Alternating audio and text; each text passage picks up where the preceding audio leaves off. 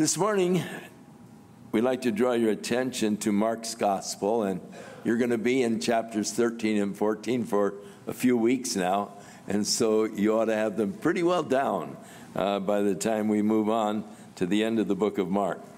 But we'd like to look this morning at verses, beginning with verse 32, where Jesus is talking to his disciples about his coming again and the establishing of his kingdom here on earth. But of that day and that hour knoweth no man, no, not the angels which are in heaven, neither the Son, but the Father.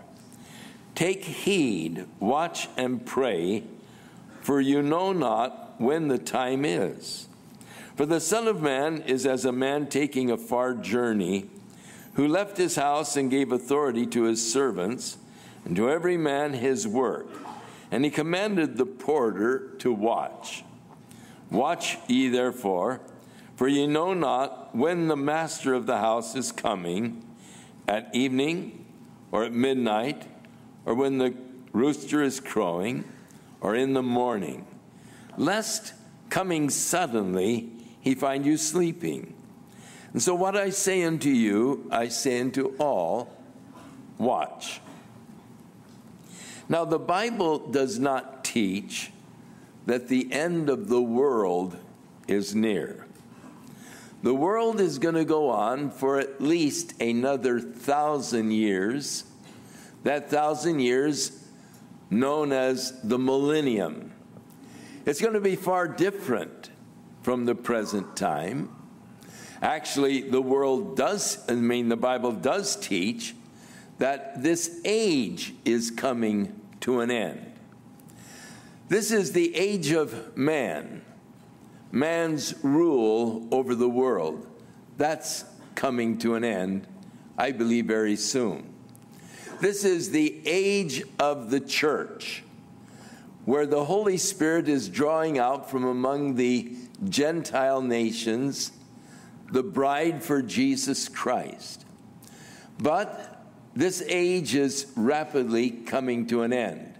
In fact, Jesus, in speaking about it in Luke's Gospel, said Jerusalem will be trodden under the foot of the Gentiles until the times of the Gentiles is fulfilled. Jerusalem was trodden under the foot of the Gentiles until 1967, when again it came under the control of the new Israeli government.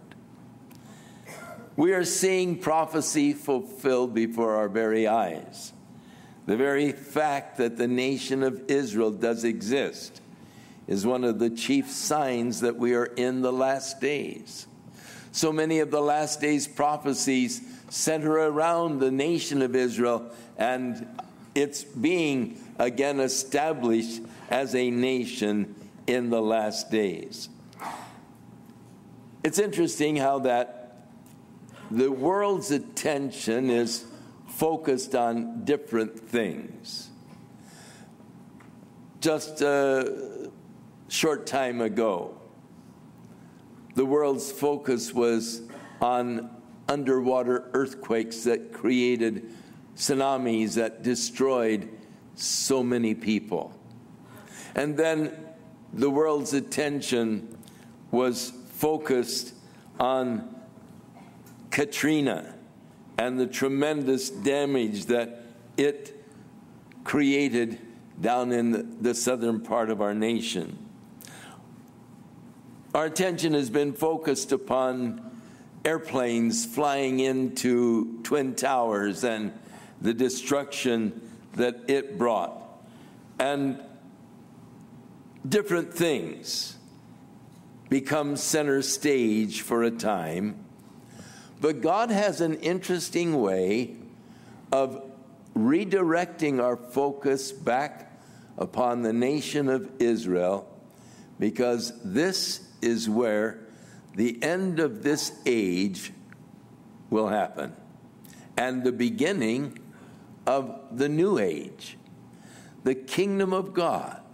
And of course, the prophets tell us that Jesus will come. He will set his foot upon the Mount of Olives, and he will establish God's kingdom upon the earth, and he will reign for 1,000 years.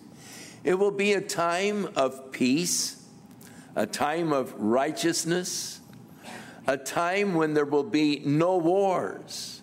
They will beat their swords into plowshares, their spears into pruning hooks. They will study wars no more. There will be no infant dying. There will be no infirmities. It will be a time of glorious peace under the reign of Jesus Christ as he comes to establish God's kingdom upon the earth. It is that for which we pray when we pray, "Thy kingdom come, thy will be done in earth as it is in heaven." So presently, we're in the church age, but that is wrapping up quite rapidly. In fact, we are told in the scriptures that this age in which we are living, the age of the church, the thrust of God's Spirit is mainly among the Gentiles as he is drawing together the church. And that blindness has happened in part to the nation of Israel until the fullness of the Gentiles is come in, but then all Israel will be saved, for there shall arise a deliverer out of Zion.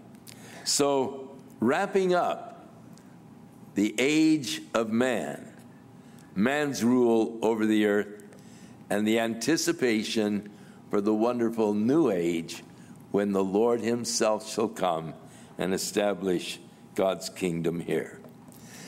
The age of the Gentiles will end with the greatest chaos and bloodshed that the world has ever known. Jesus described it as a time of great tribulation. He said, "Such as was not experienced from the beginning of the world till this time, no, nor ever shall be, and unless those days would be shortened, no flesh would remain. But for the elect's sake, those days shall be shortened." The time of the Gentiles actually began way back when Nebuchadnezzar conquered Judah and destroyed Jerusalem and took the Jews as captives unto Babylon. That was the beginning of the times of the Gentiles. Among those that were taken captive to Babylon was Daniel, the prophet of God. And the Lord revealed to Daniel that God had established a covenant with the nation of Israel. The covenant would be divided into 77-year cycles. And that from the time that the commandment would go forth to restore and rebuild Jerusalem until the coming of the Messiah, the Prince, would be 69 7-year cycles, or 483 years. 445 BC, Artaxerxes gave the commandment to Nehemiah to restore and rebuild Jerusalem. 483 years later, Jesus made his entry into Jerusalem riding on a donkey on what we call Palm Sunday, as he presented himself to the nation as their Messiah. But as the prophecy of Daniel went on to say, the Messiah would be cut off and not receive the kingdom. And we know that before the week was over that Jesus presented himself as the Messiah, he was crucified and did not receive the kingdom.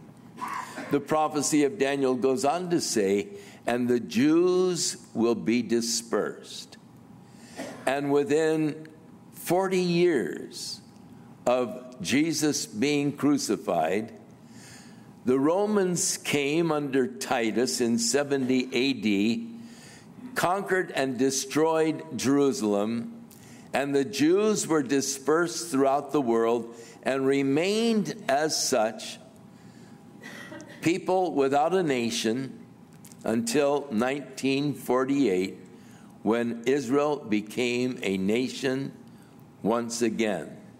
And so we see how God's word being fulfilled before our very eyes. As Israel became a nation in 48, 67, Jerusalem became a Israeli territory. And so we see the prophecies being fulfilled just as the Lord had declared they would. Now, 77s were determined upon the nation of Israel. 69 of them were already fulfilled, exactly, precisely, from the commandment to restore and rebuild Jerusalem to the coming of the Messiah was 483 years. But that leaves us one 7-year cycle unfulfilled. When Israel was cut off as being a nation, or as the Messiah was cut off actually, it seems like God's time clock was stopped. It has not yet started again, but I do believe will be starting again very soon. And Ezekiel tells us the circumstances by which God's time clock will start moving once again. It will be in the latter years, Ezekiel said, when God has gathered them back into the land and they are dwelling there, that Russia will back Iran and Turkey and other Muslim nations who will seek to destroy the nation of Israel. Interestingly enough, this week, on Monday, the Muslim, actually on Thursday, later than that, Muslim leaders Thursday demanded an immediate ceasefire between Israel and the Hezbollah, meeting in an emergency summit where Iran's president said the solution was to obliterate the Jewish state. Of course, we know that he's been talking like this of late, the total destruction of the nation of Israel. And this is the intention and this is the plan of the leader of Iran at the present time. Now, Ezekiel talks about Iran, backed by Russia, attempting to obliterate Israel in these last days. They will amass a tremendous army to try to destroy the nation of Israel. And God said at this time, he will rise to the defense of Israel. And he will turn back these invaders who are coming against Israel. In fact, he even describes in how they will be destroyed. God tells us that he will plead against them with pestilence, with blood. He will rain upon them and upon their bands and upon the many people that are with them an overflowing rain of great hailstones, fire and brimstone. And God said that he would thus magnify himself and sanctify himself, and will be known in the eyes of many nations, and they shall know that I am the Lord. So the prophet went on to say, Ezekiel that is, that God promised to Israel that when he has brought them again from the people and gathered them out of their enemies' lands, and he has sanctified in them in the sight of many nations, and that is when he destroys this invading army of Muslim nations backed by Russia, when he destroys them and he is sanctified in the eyes of many nations, then shall they, that is Israel, know that I am the Lord their God, which caused them to be led into captivity among the heathen, but I have gathered them into their own land. I've left none of them any more in the foreign lands, and neither will I hide my face any more from them. So God's promise that he will again hold Israel sort of as his people, and that will begin the last 7-year cycle.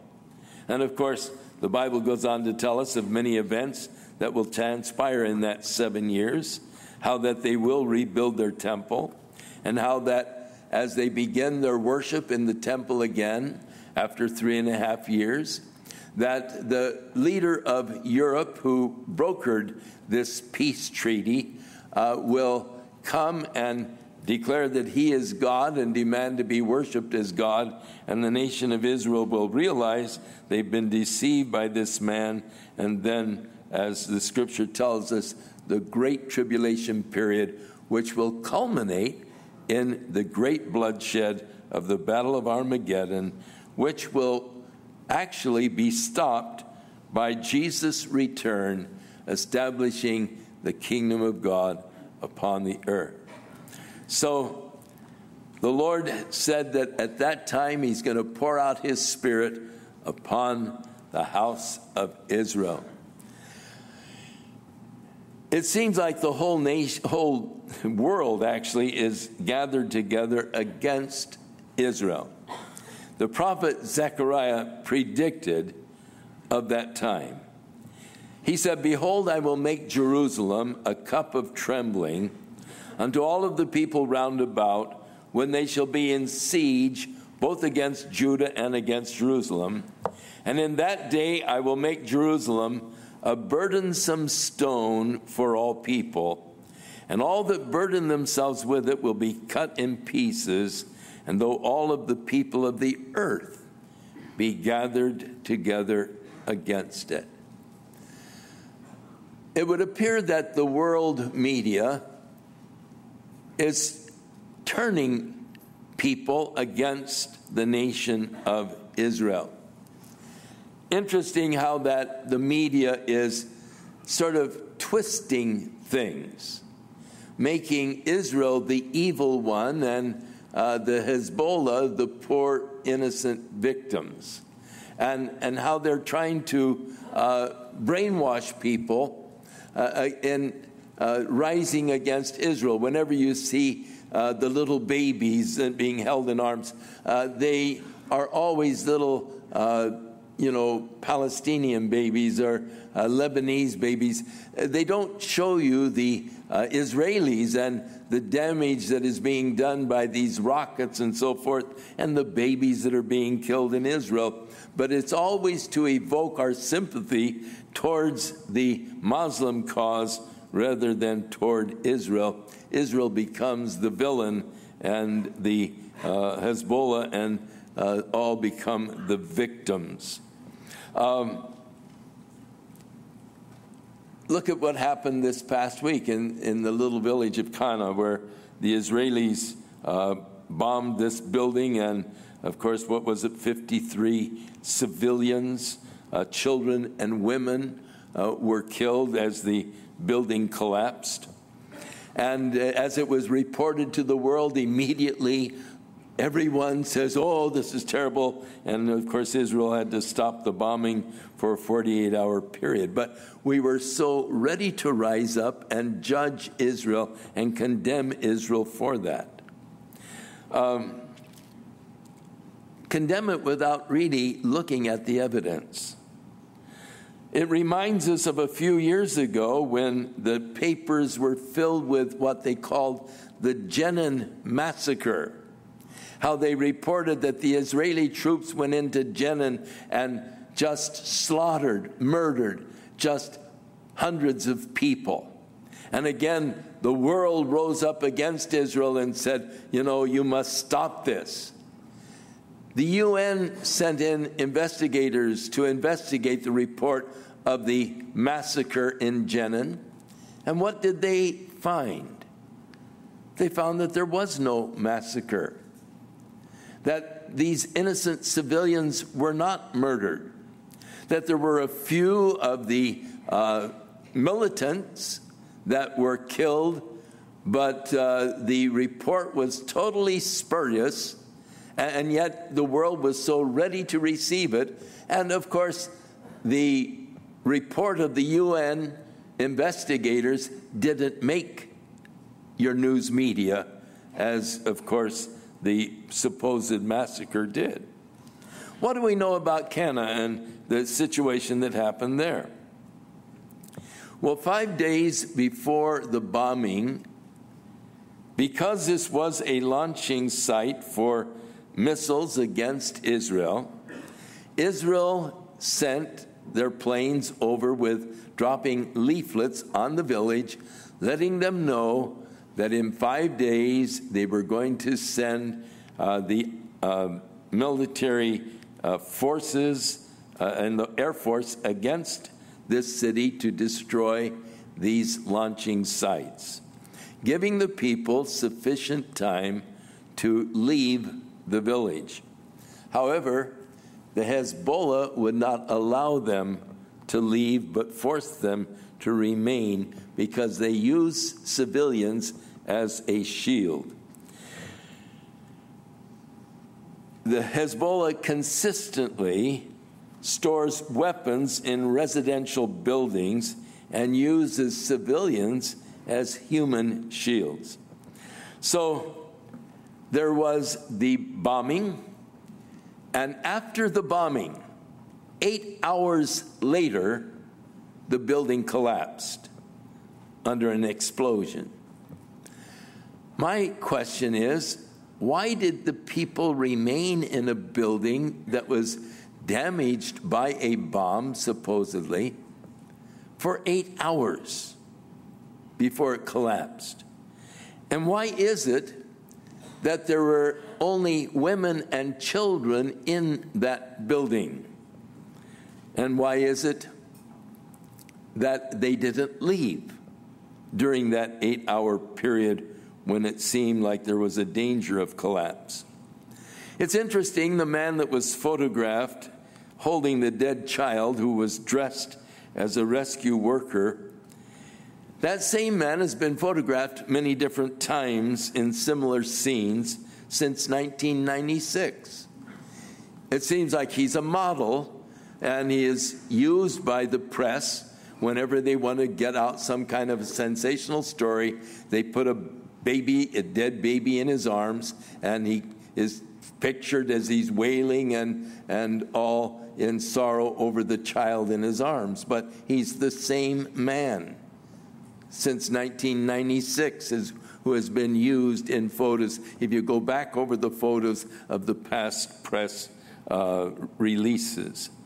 A blog site in Lebanon declares that the Hezbollah had filled the house with crippled children, then placed a rocket launcher on the roof of the house and waited for the Israeli Air Force to come.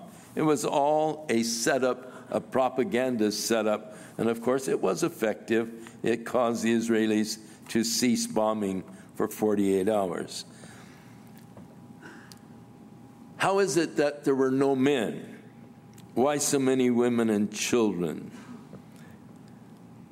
The United States does seem to be the only nation that really supports Israel at the present time, but you even question our support. We've forced Israel to cede territory to the Hamas and the Hezbollah that they have interpreted as proving that terrorism is their path to victory and has only emboldened them to continue their terroristic tactics. Now, what can you say about the current situation? Surely the sides are aligned, as the prophet Ezekiel said they would be 2,500 years ago. Russia is allied with Iran and has provided the technical know-how for them to develop the atomic bomb. The only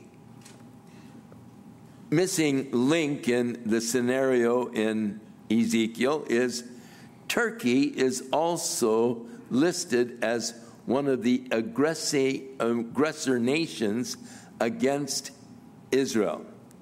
And Israel and Turkey have had friendly relationships and mutual kinds of agreements. But Turkey is listed in Ezekiel as one of the nations that will join with Iran and the other Muslim nations supported by Russia who will attack Israel in this final kind of a battle before God really works by his Spirit on the nation of Israel once again.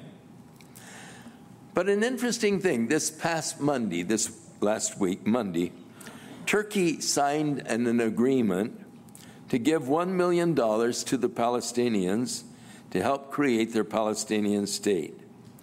The donation came amid a push by Turkey to use international pressure to end Israel's offensive against the Gaza Strip. Last Sunday, just a week ago, 20,000 Turks loudly backed the Turkish government's indignant protest as they staged a massive anti-Israel demonstration in Istanbul. The tide seems to be turning, and according to the Bible, it definitely will turn as Turkey will join in the Muslim invasion of Israel. As the battle still rages today, as the Israelis are seeking to rid the southern portion of Lebanon from the Hezbollah, the terrorists, we're aware that if Israel really begins to thrash the Hezbollah, there is always that threat of Syria and Iran becoming actively involved in supporting and in backing up the Hezbollah, because the Hezbollah are actually frontline Iranian troops in their battle against Israel. And as soon as it begins to look bad, if Israel does not enter into the ceasefire, then it is very possible that Iran and Syria will join with the Hezbollah to try to protect them from Israel. And this could be what Ezekiel describes as the hook in the jaw that will bring Russia on into the conflict. God said he's going to put a hook in their jaw and he's going to draw them in, because Russia has signed a pact with Iran and with Syria. So what Ezekiel has described does seem that it is at least either being fulfilled, and we're seeing the beginning of its fulfillment, or this is just another one of those times when God is saying, wake up. This is what's going to happen. This is where it's going to happen. These are the nations that will be involved. And God will give us maybe a little more time as they have opportunity to rearm and get ready for the big major conflict.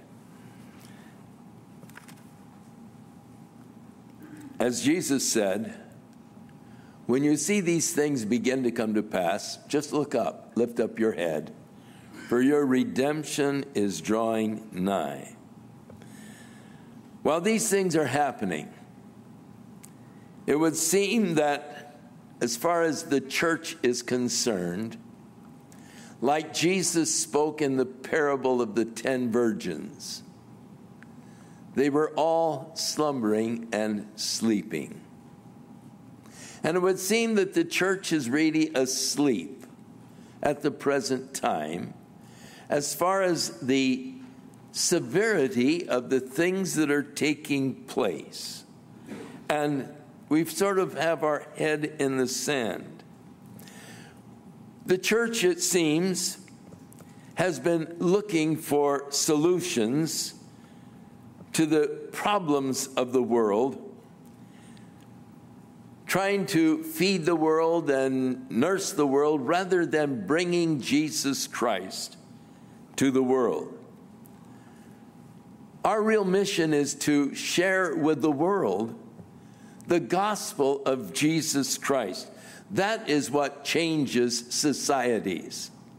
Not just going in with all kinds of aid and programs and so forth. That doesn't change societies. Societies are changed when the hearts of the people are changed. And wherever the gospel has gone to take the truth of Jesus Christ to people, you find that there are changes then in the whole society, the social order.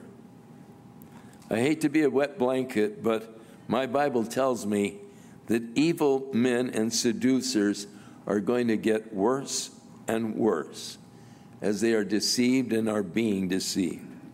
Jesus warned, because the iniquity shall abound, the love of many will wax cold. And Jesus questioned of whether or not he would even find faith when he returned. In Luke 21, Jesus said, take heed to yourselves, lest at any time your hearts are overcharged with seeking pleasure, or with drunkenness, or with the cares of this life, and that day catches you unprepared. For as a snare shall it come on all of them that dwell on the face of the earth and of the whole earth. Watch ye therefore, he said. Pray always that you may be accounted worthy to escape all these things that shall come to pass, and that you might stand before the Son of Man. Before World War II, there was a group known as the Moral Rearmament. And their theme was, every day and in every way, the world is getting better and better and better. My grandmother was a part of that moral rearmament. And she would sit there in the chair and we would be sitting around her because she could tell fabulous lies. And but they were exciting. And she would say, now, Charles, dear, every day and in every way, the world is getting better and better and better. Then Hitler came along, and their theme exploded. Well, I'll tell you what, as I look at the world, every day and in every way, the world is getting worse and worse and worse. And I don't think it's going to get better until Jesus comes and establishes the kingdom of God upon the earth. And we're not far off. Things are winding up. We're coming to the end of the age. Not the end of the world, but the end of the age. The Lord will be returning, I'm certain, very soon. The stage is set. All of the participants seem to be in place. We're just waiting for the curtains to open on the final scene of the age of the Gentiles. And then we look forward to the glorious coming age of our Lord Jesus Christ.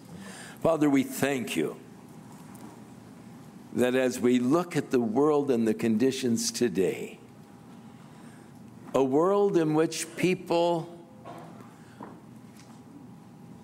are in fear of what's coming to pass, men's hearts feeling them for fear, that, Lord, we don't need to fear because we've got the roadmap, the true roadmap to peace. And it doesn't include, Lord, the involvement of armies and man, but, Lord, your roadmap. And how we long for that day when your kingdom will come. That day when your will is done here on earth, even as it is in heaven. And Lord, help us that we will not be sleeping, but that we will be awake, Lord. As Paul the Apostle said, that high time to awake out of our sleep, because now is our salvation nearer than when we first believed. Help us, Lord, to wake from our sleep. Help us, Lord, to be watching, even as you told us there in Mark 13, Lord. May we be watching and may we be ready. In Jesus' name, amen. Shall we stand? The pastors are down here at the front to minister to you today, who maybe you are not quite sure of where you stand in your relationship with the Lord. And, with the events that are taking place, if Jesus should come for his church today, where would you be tonight? If he came this afternoon, raptured the church, would you be with the church, or would you be left to face the hell that's going to come upon earth once the church is taken away? If you're not sure, we would encourage you to come on forward as we're dismissed and let these men pray with you, that you might be a part of those that were ready, it says, went in, and that you might be a part of those that are ready, watching for our Lord to come. And so, as soon as we're dismissed, come on down and get things right with God. Be ready. You don't know the day or the hour he's coming for us. Our Father, which art in heaven, hallowed be thy name. Thy kingdom come, thy will be done in earth as it is in heaven.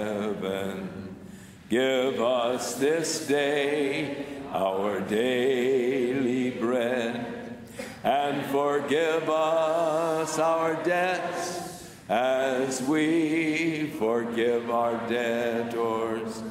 And lead us not into temptation, but deliver us from evil. For thine is the kingdom and the